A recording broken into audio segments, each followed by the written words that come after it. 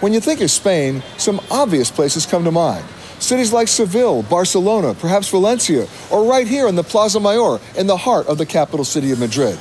But the real key to loving Spain is understanding what to do outside these cities. So let me show you some of my hidden gems of Spain. Spain is one of the world's most visited destinations, and for good reason.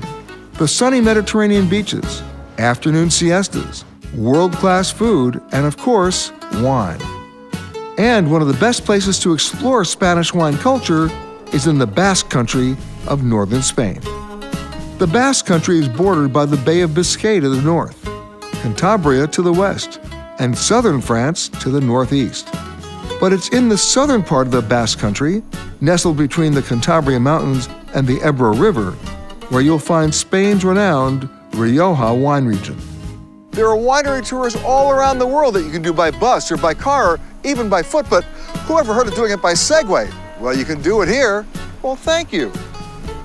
The Aguirre Ugarte winery has been in the same family since 1870.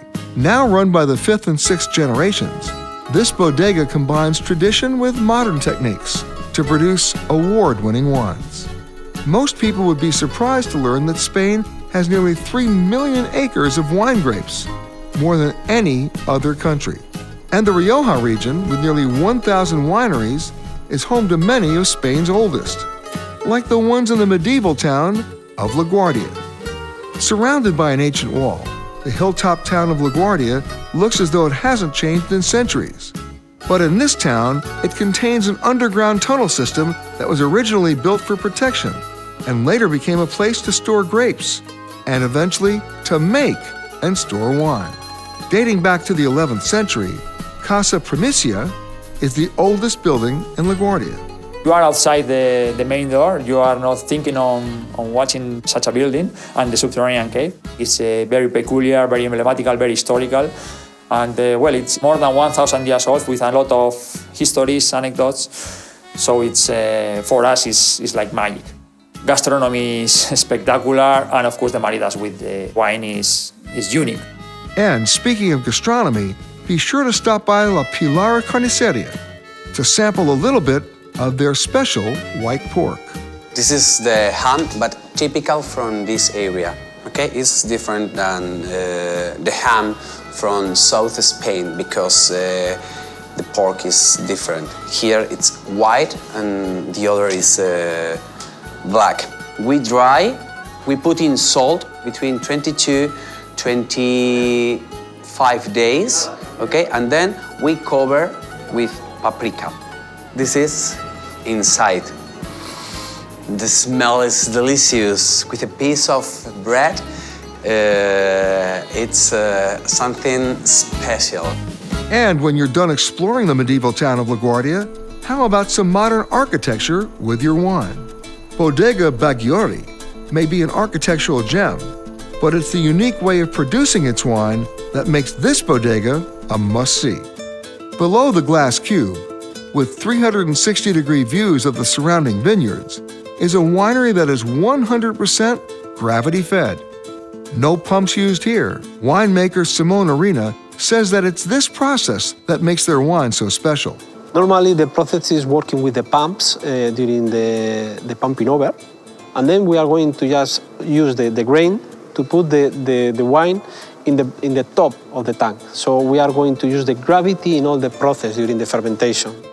The winemaking process at Bodega Bagliori may be one of its star attractions, but it's the hotel designed by award-winning architect Frank Gehry that brings many people to Marqués de Riscal, the city of wine. Gehry designed the ribboned facade of the building using pink, silver, and gold titanium to reflect the colors of the famed Rioja wine and the Marqués de Riscal bottle.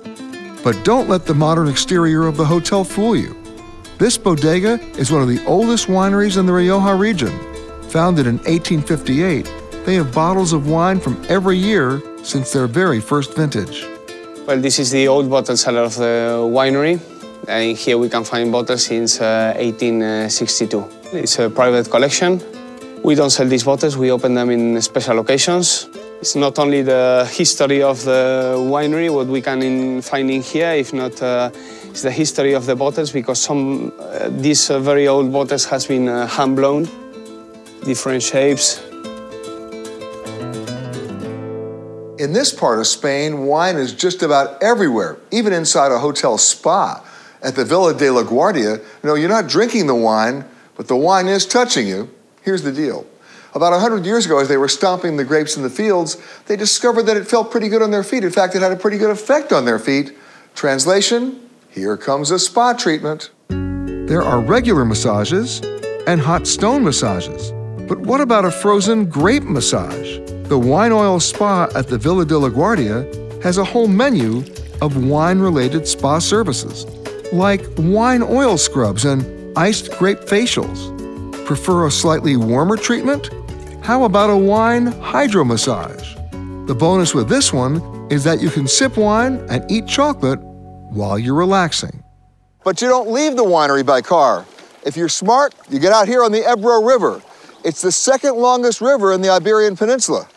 And it's a great way to see a part of Spain that few people ever see. It's about a 6-mile ride, but one caution. Remember, you're leaving the winery, so watch your drinking. The last thing you want is KUI. You know what that means? Kayaking under the influence.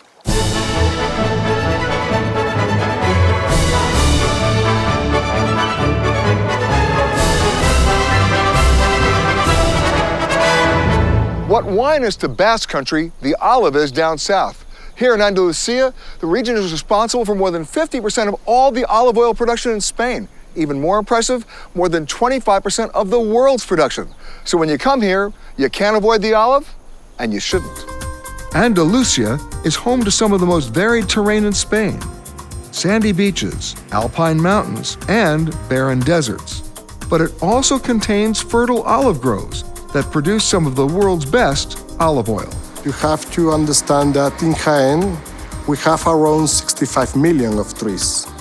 All families have trees, 20, 50, 80, or 1,000. But all people have a life around this tree. So the economy is very, very important.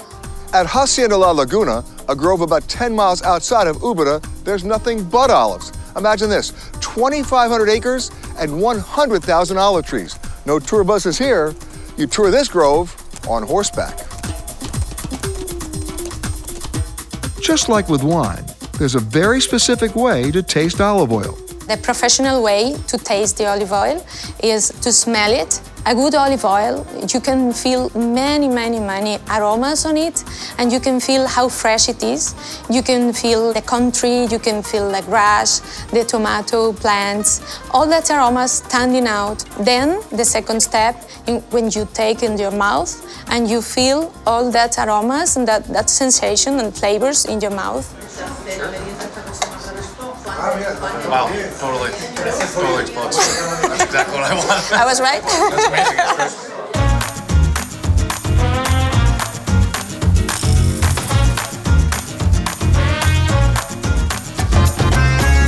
On the way back to Madrid, you might be tempted to bypass the small medieval town of Úbeda. It's about 40,000 people who live here, many of whom work in the olive industry, but you need to come here. Why? Well, for starters, it's got a great representation of 15th century Spain. But then comes the surprise. What most people don't know, in fact, what most people even here didn't know until a couple of years ago, is that there's a hidden gem within the hidden gem. Úbeda, along with the nearby town of Baeza, was awarded UNESCO World Heritage status in 2003 for the many Renaissance monuments, churches, and palaces along its cobbled streets. But if you don't know where to look, this place would be easy to miss. Imagine the surprise of the real estate developer who discovered an ancient synagogue buried underground beneath a pile of rubble. And when the restoration, let's say, started, the construction started, little details like arches, columns, capitals started to appear. In the end, they realized that the whole space is a medieval synagogue which preserves its women's gallery and overall the traditional mikveh. A mikveh is a Jewish ritual bath used for purification purposes.